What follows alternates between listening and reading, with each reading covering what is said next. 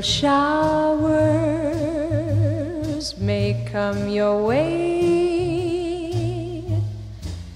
They bring the flowers that bloom in May. So if it's raining, have no regrets,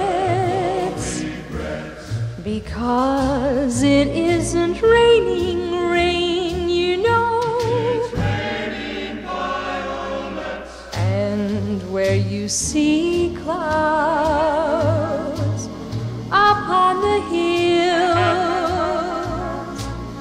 you soon will see crowds of daffodils.